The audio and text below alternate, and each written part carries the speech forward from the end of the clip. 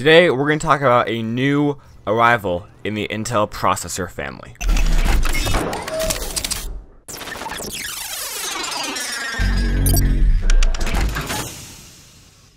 On Tuesday morning, Intel announced the Intel i9 processor family, which are insane to say the least. They start around $2,000 and have anywhere from about 10 to 18 cores.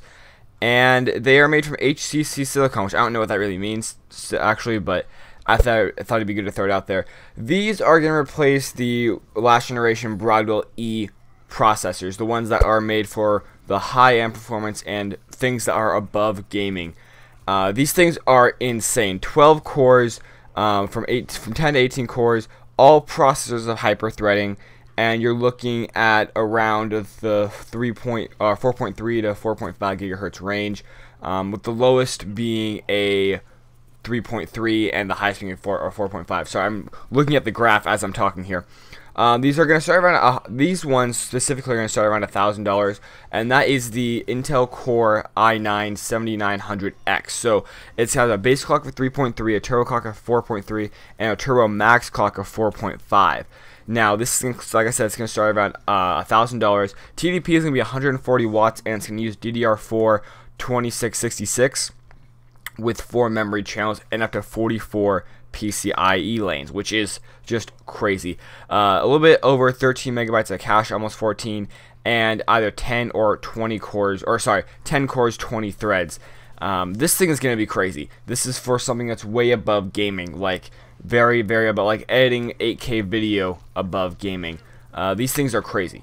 Now, the one I want to talk about a little bit more is the Core i9 or Core i9 7920X, which has 12 cores and 24 threads. We don't know what the base turbo or turbo max clock is, and we don't know what the cache is, but it's likely going to be the same as the 7900X, which is 13.1.75. Sorry. The PCI lanes is probably going to be 44 too, because you don't really need more than that in this day. That's a lot. And it's likely going to be 44, but for some reason it could be just way higher if we really wanted it to be. Memory frequency is still to be determined, and it could be higher because of those extra cores, but we don't really know yet. And the TDP is also to be determined, and if they can keep this into 140 watts, I'm going to be surprised, because 12 cores and 24 threads is just insane. That one is going to be about $1,200. Now, along with the i9s, they announced 2 new processors in the i7 family, the Core i7-7800X and the Core i7-7820X. Now, both of these we have awesome numbers on. So, the 7800X is actually very similar to the 6700K, which is a great processor, and I say that because it's very, not necessarily cookie cutter, but it's actually just not pushing the boundaries too much. It's just a really good processor for what we have today. It has 6 cores and 12 threads, a base clock of 3.5, a turbo clock of 4.0, and there's no turbo max clock like there are in the other processors. It has a cache of 8.25 megabytes, and it can support up to 28 PCIe lanes. The memory frequency is going to be DDR4 2400, and it's going to be about 140 watts. Now the price is where it gets good. $389 for this awesome processor, which is not crazy out of the park. This is going to be the best processor for gaming, high resolutions, or just doing a whole lot of intensive stuff when you're playing games, you know, video editing, recording, all that kind of stuff.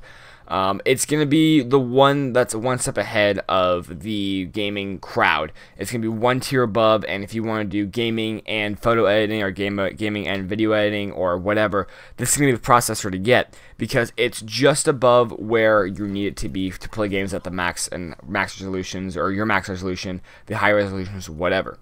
Now, the Core i7-7820X is the second one that was talked about today, and this one has 8 cores and 16 threads, with a base clock of 3.6, a turbo clock of 4.3, and a turbo max clock of 4.5.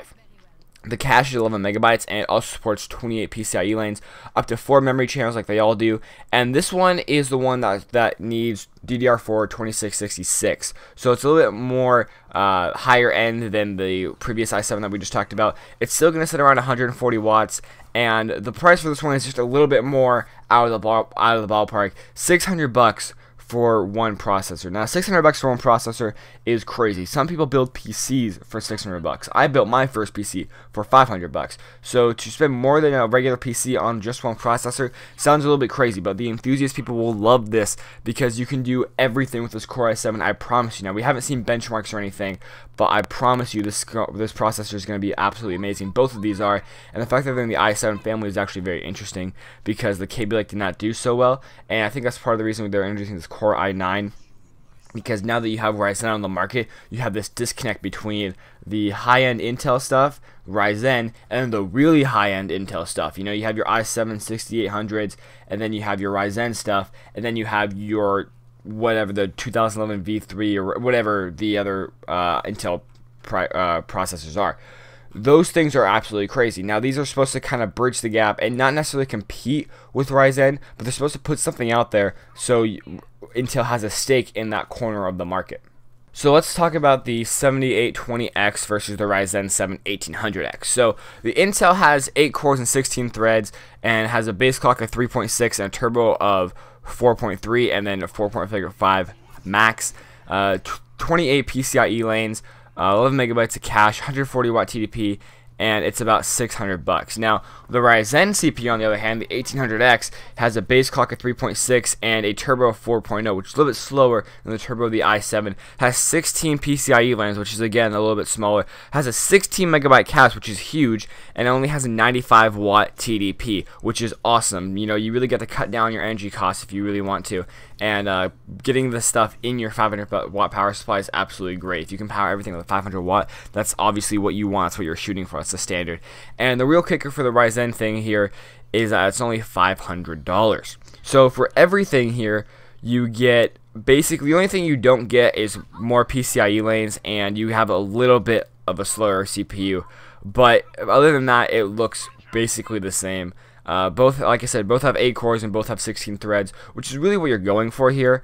Obviously, the clock speed means a lot, but when you're looking at processors, the real kicker is how many cores and how many threads you have to see how much you can put on this little chip.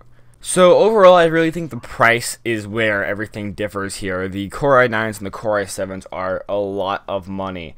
And I don't think that Ryzen has that problem. Ryzen, the most expensive Ryzen CPU, correct me if I'm wrong, I don't really read up on Ryzen a whole lot, but the most expensive Ryzen CPU is $500. It's the MSRP for the Ryzen 7 1800X, which is the best one there is. So with that one in mind, so it's $500. The one that's closest to there is the i7 6800 or 7800X. And that one is coming in at $390, and it's significantly worse. It only has 6 cores and 12 threads, and a base clock of 3.5 and a turbo of 4.0.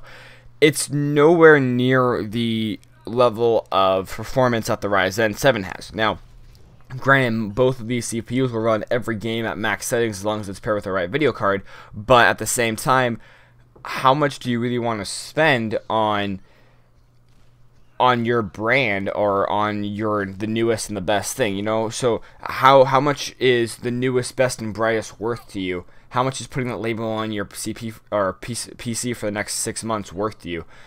That's really going to be up to the consumer. I don't think these are going to sell very well, and I don't think Intel wants them to. I don't think Intel needs them to. I think Intel is out there to say, hey, we have a stake in this market too, so they're not just kind of coming in blind when they have their good stuff coming in next 2 or 3 years when the Core iX family kind of leaves the market and they come up with new stuff. So I really do think that the Core i7 6800 or 7800X, I'm sorry, I think that will be the one that probably sells the most because of its price point, and I think especially at this level, price is huge because no one wants to spend $1,200 on a CPU, but at the same time, you want the best performance out of this. So I don't know. We'll have to see. I do think Ryzen will perform better than these guys, but I think it's definitely interesting when Intel announces a brand new Core i9 series, which was rumored for a while. These guys have been kind of floating around for a while, and I'll link down to the article. There are rumors of a 22-core CPU in here, a 12-core CPU. I haven't really gotten into that yet, or at all today. Sorry. And there's even more about other Core i9 CPUs in here too. with a lot more money going into them. So if you guys want to check that out, the link will be down in the description below. And I hope you guys enjoyed this video because it was very exciting for me to make. I thoroughly enjoy reading about this new hardware stuff, and I'm very excited to see what Intel has in the upcoming months. With that, my name is Mr. If you guys liked the video, if you guys did, go ahead and go like, dislike, just like, then go down in the comments down and tell me why you did. And I'll see you guys in the next one.